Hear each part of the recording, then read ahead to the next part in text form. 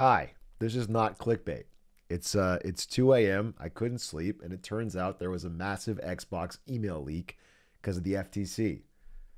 I looked at my phone, and Tom Warren of The Verge was reporting that a massive amount of highly confidential and unredacted Microsoft docs were leaked as part of the FTC Microsoft case.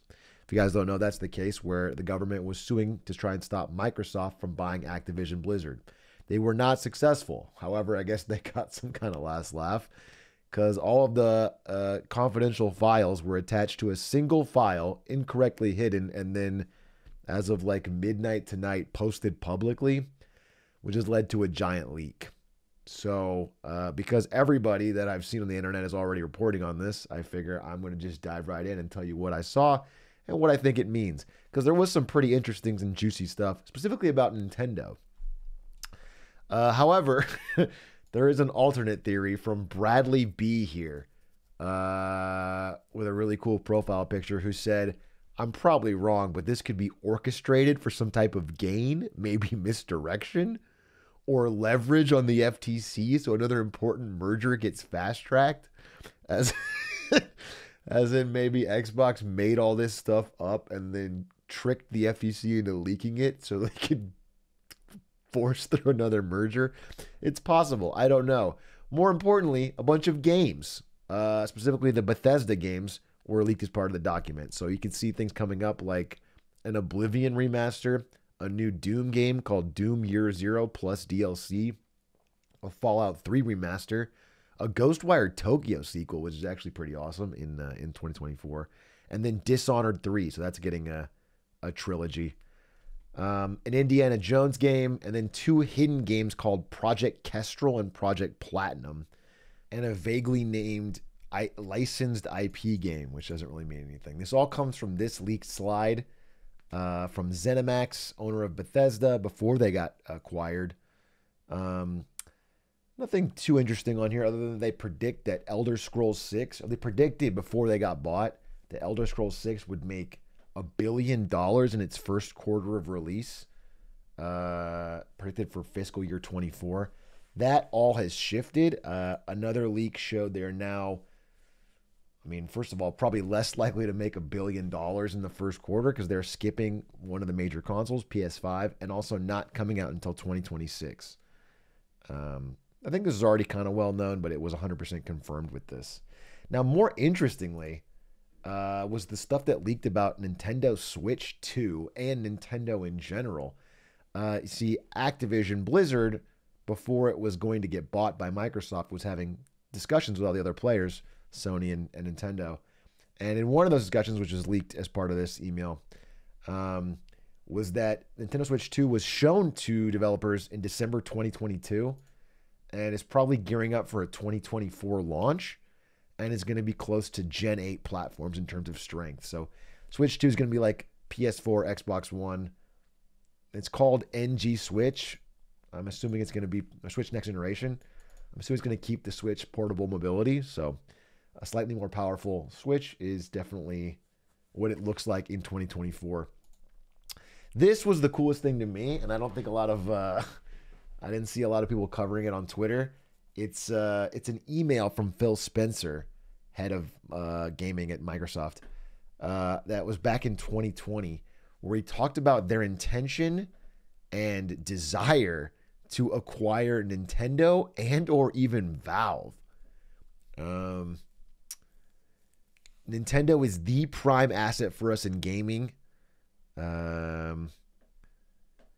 The unfortunate or fortunate for Nintendo situation, though, is that Nintendo's sitting on a big pile of cash, and they have a board of directors that until recently has not pushed for further increases in market growth or stock appreciation.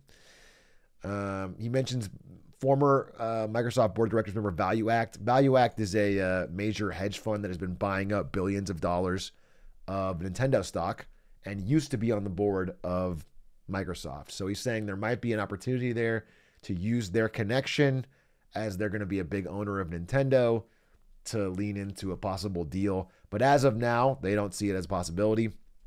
The other line here is very interesting, where it says, our board of directors has seen the full write-up on Nintendo and Valve, and they are fully supportive on either if the opportunity arises.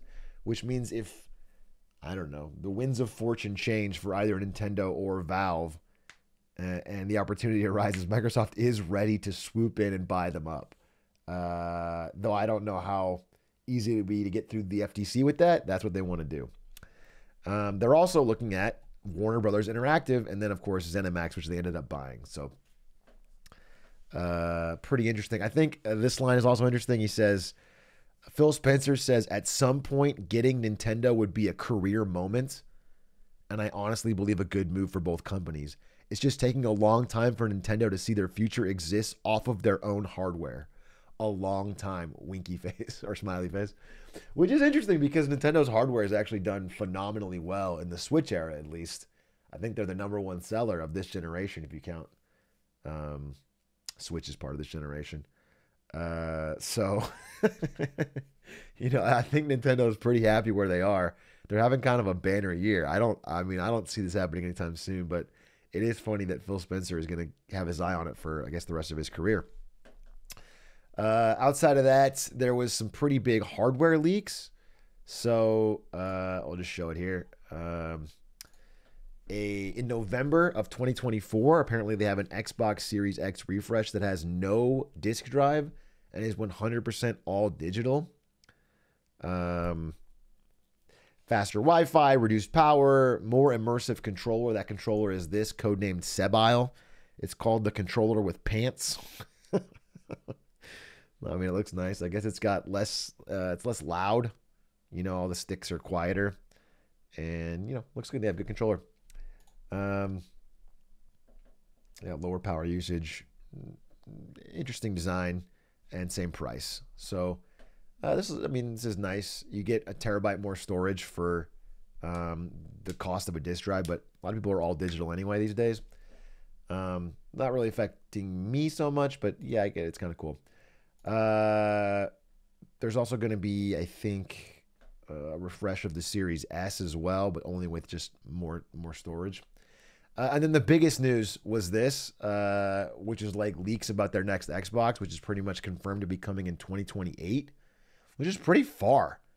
I'm actually shocked they're looking at a 5-year life cycle from now on the Series X and S, but I guess that makes more sense nowadays. And this one they're trying to build into a hybrid cloud gaming platform, which I looked into. It's pretty interesting.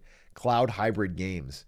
It's the idea of like games that are partially rendered in the cloud and partially rendered on your device, to where the part you're controlling feels snappier and more responsive, but they can do a lot more with it graphically. So, for example, the example that they showed in here, which made sense to me, is this is not Microsoft, but it's an idea of it. This is a test, I think, back in 2014, a demo. But all of the armies and all of the enemies here are running in the cloud, and the only thing running locally is the ballista that you're controlling. So if you're moving the controller, that feels very, you know, with cloud, like you move left and right, you feel that delay and you don't like it. This part would move locally and feel great, but then whenever you shoot, it would send that to the cloud, and your rocket launcher or whatever would be updated. And so all this stuff can be rendered, and you can get a lot more things on the screen than you'd be able to do if you ran locally, because you have infinite computing power in the cloud. So it's interesting. I mean, it's a cool idea. They cringily revealed that they're probably going to go with, you know, a Zen 6 AMD CPU, AMD GPU. It's fine. I'm just NVIDIA biased. And yeah, overall, that's their big thing, is focus on the cloud, probably fully digital.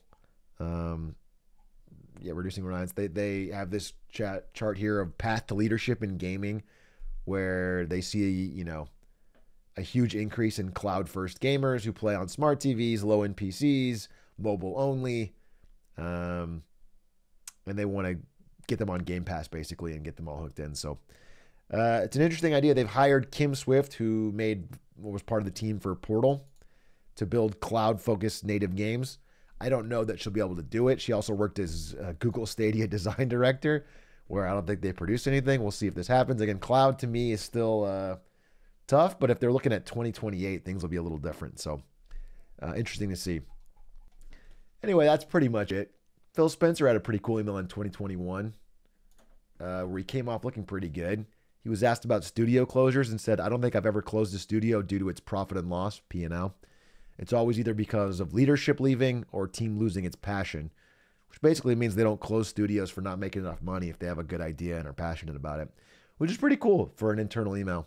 Other than that, no other major leaks, though there was a ton of stuff, so there may be more discovered later on. I'm going to go to bed for now, but if any of this was interesting or you find any more, leave it in the comments. Thanks for watching. Appreciate you guys. Bye.